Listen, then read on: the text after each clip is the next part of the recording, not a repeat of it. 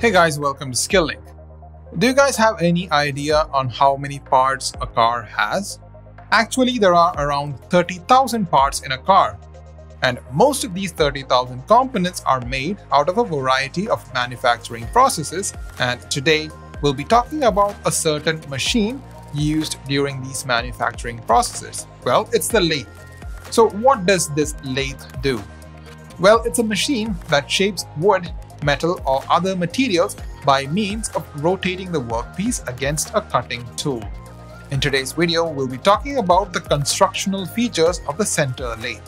So this is how a center lathe looks like. The foundation for the lathe is the bed. It holds up major parts like headstock, tailstock, and the carriage. The bed surface is a finely machined pathway called guideways, so that the carriage and the tailstock can slide over.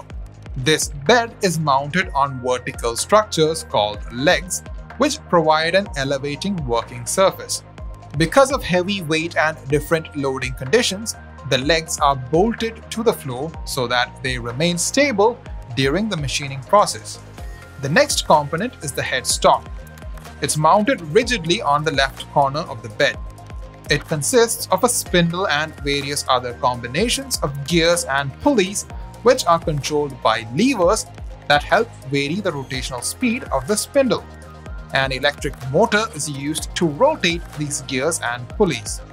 To this spindle, a chuck is fixed, which actually holds the workpiece. There are three types of chuck used. They are the 3-jaw universal chuck, 4-jaw independent chuck, and the collet chuck. Let's start by talking about the 3-jaw universal chuck. As the name suggests, there are 3 jaws. These jaws are used to hold round and hexagonal workpieces.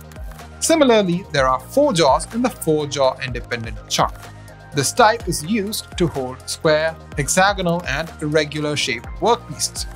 The last type is the collet chuck. These are used for high precision work and small tools. This type is used to hold square or hexagonal shaped workpieces. The next component in the lathe is the tailstock, which is placed at the extreme right end on the bed. It is called the dead center as it does not help in rotating the workpiece, but instead it supports the other end of the workpiece in case it is long. The tailstock can be made to slide along the bed in case of operations like drilling, reaming, boring, etc. Tools can be fixed to the tailstock, and with the help of a handle wheel, the feed can be given. The spindle clamping lever present on the top of the tailstock helps in tightening the tool or the dead center. The next important component is the carriage. The carriage consists of a saddle, cross slide, compound rest, tool post, and apron. The saddle is an H-shaped casing which slides upon the bedways. The cross slide slides over this saddle. It helps in performing turning operations.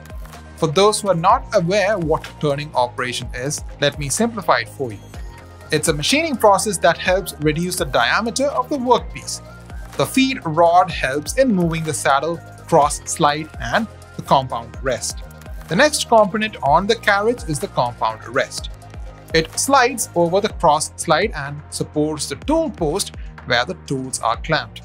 It's used to give cross feed for the cutting tool. That means it performs the phasing operation. The last part on the carriage is the apron. It is attached to the saddle and consists of gears, levers, and clutches which help in automatic movement of the saddle and cross slide. The whole movement of the carriage is done with the help of a feed rod. The gears in the apron connect the hand wheel and the feed rod. As we move the handle, the respective motion that appears on the screen occurs. In case of automatic operations, with the help of levers and clutch, the gears are meshed to the lead screw. This lead screw draws output directly from the motor and meshes with the gears to perform automatic operations.